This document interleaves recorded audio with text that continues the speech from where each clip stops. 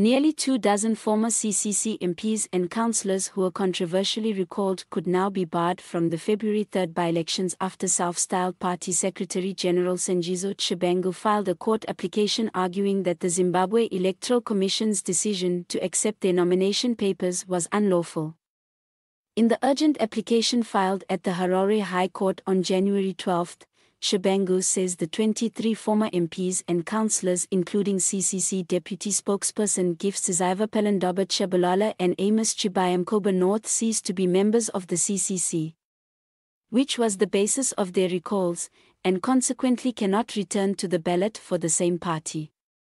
The CCC, led by Nelson Chamisa, says Tshabangu is an imposter who has succeeded in his actions only because of captured courts.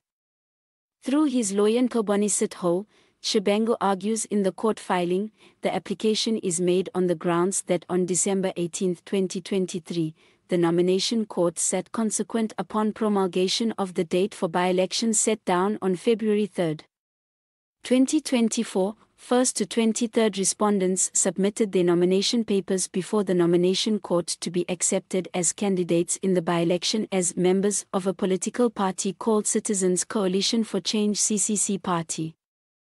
This was despite the fact that in a prior and extant judgment, they had been found by this court to have ceased to be members of that party. The nomination court accepted the nomination papers. The decision of the nomination court is unlawful in that it is contrary to an extant judgment of the High Court and was at any rate procured through an apparent act of defiance of that judgment.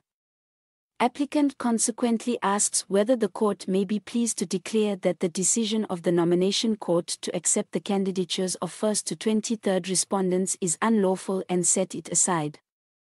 Given that the by-election is set to be held on February 3, 2024, and administrative processes and requirements to enable the conduct of the election in terms of the law will commence any time from now. Applicants ask whether his cause may be heard and determined on an urgent basis. Some recalled CCC MPs and councillors elected to file papers as independents at the nomination court, and have not been cited in Tshabangu's court action.